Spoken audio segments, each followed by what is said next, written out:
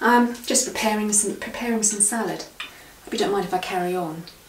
It's so nice to have salad that is fresh now rather than what we had during the winter. Oh, I got so fed up with it during the winter. Root vegetables and cabbage.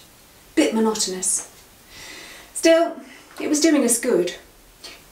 Doris Grant, in her book, what was it called now? Feeding the Family in Wartime. Anyway, she says cabbage, 1 ounce of cabbage, raw, is equivalent. In fact, it has more, let's get it right, more vitamin C units than 2 ounces of cooked cabbage. Substantially more. Well, there you go. Just proves how much damage we do to our vegetables when we overcook them. Still, no chance of that today. I've already been to the Victory Veg Patch today and I've brought back all my goodies that I've been growing there. My lettuce, and I've got some red cabbage, the carrots. Now the carrots, I bought in the greens as well because I'm going to chop them up, have the smaller ones, the smaller leaves, I'll use in the salad as well. But I'm not going to throw away these greens, I should chop them up really small, and then they'll join these little bunnies here, and I'm going to make some pea pod soup in my hay box overnight. And then I've also picked up some, put that down there for the minute, some of my mint leaves and some flowers. That's for my dessert. I'll talk about that in a minute. But I'll show you what I'm going to do. What I was going to do was, well, it's end of the week now and I've run out of almost everything.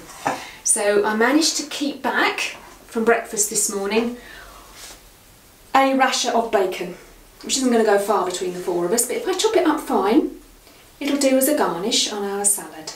So that'll do. And I've got my 2 ounces of cheese left.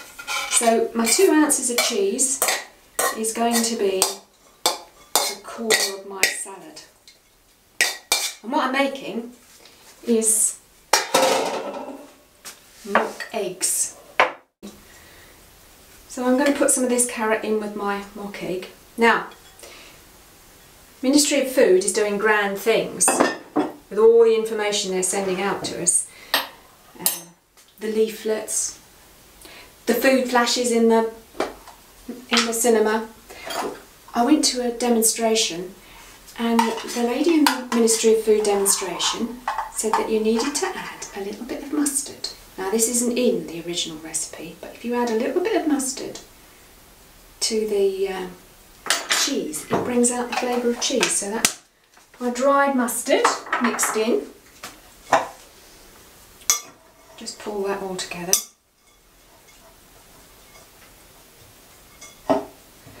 And a bit of salt and pepper.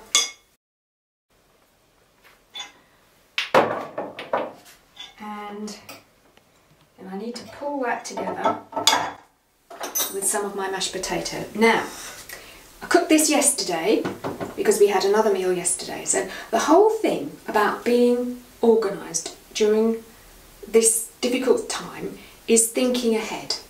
Now, I cooked these potatoes yesterday because I had all the pots going yesterday, and I made sure that I had cooked these potatoes so that they're really, really, really fine. Now, if you don't have them really fine, this isn't going to work for you. So when you're cooking potatoes to have really fine mash, as soon as they're ready, take them off the heat, drain them, and then if you skewer them with a fork, this is how I do it, skewer them with a fork and then I can peel those potatoes really finely. And then I needed to mash them really finely, so if you've got a ricer, you could put it through a ricer, or you put it through a sieve, push it through a sieve, or you could put it even through your mincer. But you must have really, really fine mashed potato.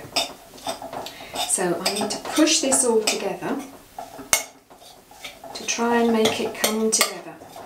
It rather depends how dry your carrots are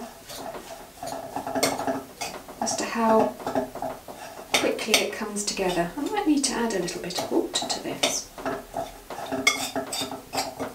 Let those carrots hang about for too long, didn't I? Let's add a little bit of water.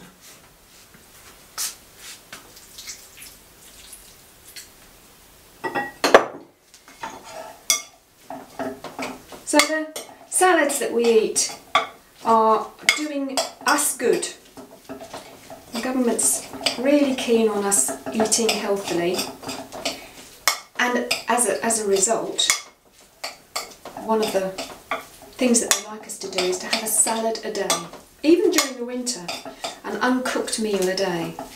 That doesn't mean we're eating raw meat or anything like that, it just means we need to think ahead, so that we're using our ovens and our cookers sensibly. So is that going to form? Is that going to work for me?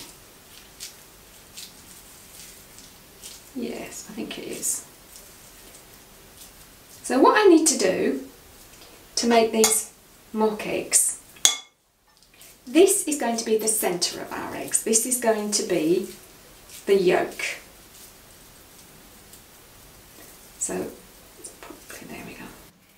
Make that into about the size of a large egg. Let's say it's a goose egg. It's a large egg. But there's 4 of us, so I'm going to make at least 4 out of this mixture. Pour them all together into a ball. And my advice, but I've done these in the past, my advice is to not to then go straight into doing the white of the egg without washing your hands. Otherwise you end up with white that's got orange in it. And now is the tricky bit. Take about 2 tablespoons of the mashed potato. Remember, it needs to be really, really fine.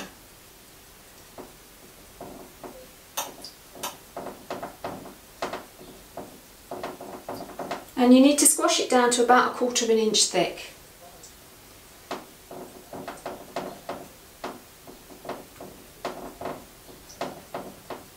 And then,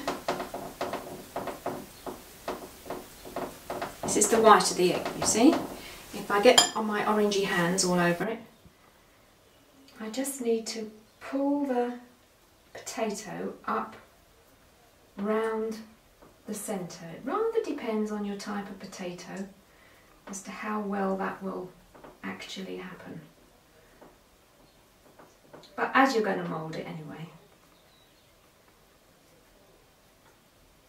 So you mould that potato all the way round that orangey yolk centre.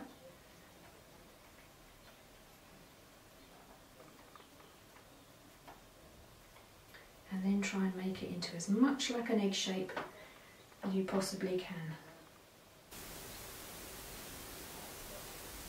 And as smooth as possible, so that it looks like as much like an egg as possible. Then you realise how little you know about the shape of an egg. So there we go, a sort of an egg shape, a boiled egg shape. Now you really do need to put these on a plate, which, there it is, I knew I'd got one, and then put it somewhere cool, as cool as possible, and that's when you can start, once you've got all the eggs made up, that's when you start making up your salad whilst these cool. These need to be cool so that with a really sharp knife, then you can cut it once it's cooled a bit more easily. And that's going to be our main part of the meal. And then I'm going to have, I'll just rinse the hands again, the dessert I've already sort of made yesterday as well. Yesterday was my using up day. Yesterday I used up my dried egg. I made some almond biscuits using the end of my dried egg. Tomorrow I can get a new box of dried egg. Tomorrow being the beginning of the new rationing week, and I can get my new box. So what I did with the dough was I inverted my patty tins and I put a big round of the dough on the underside. Normally we use this side, but I'm using the underside. And then I just cook them as normal. And that creates the little tartlets. Now you can use the almond biscuits, or you can, if you don't want the almond flavour, or you don't have any almond flavouring, then just use vanilla, works just as well. And then I've already made up some mock lemon curd. Oh, lemon. I wonder how long it'll be before I get to use a real lemon again. Anyway, so put the lemon into the tartlets, the mock lemon curd. It's reminiscent of real lemon, so I won't mock it really. Oh, pardon the pun. And these will make a lovely little finishing to a summer meal. I can use a couple of my lemon balm leaves, the tiny ones I think, just to decorate it. We eat with our eyes first, don't we? If it looks good, that's half the battle of making it taste good.